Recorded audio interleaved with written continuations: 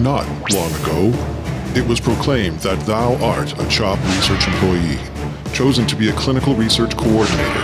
Thy tireless duty shall include contributions as a clinical research advocate, unwavering protection of human subjects, display of awesome interpersonal skills, and ancient leadership skills. Thou shalt have impactful tasks such as regulatory compliance and data integrity. And one of the most important charges are thy relationships with patients, families, and staff. Who accepts this great honor?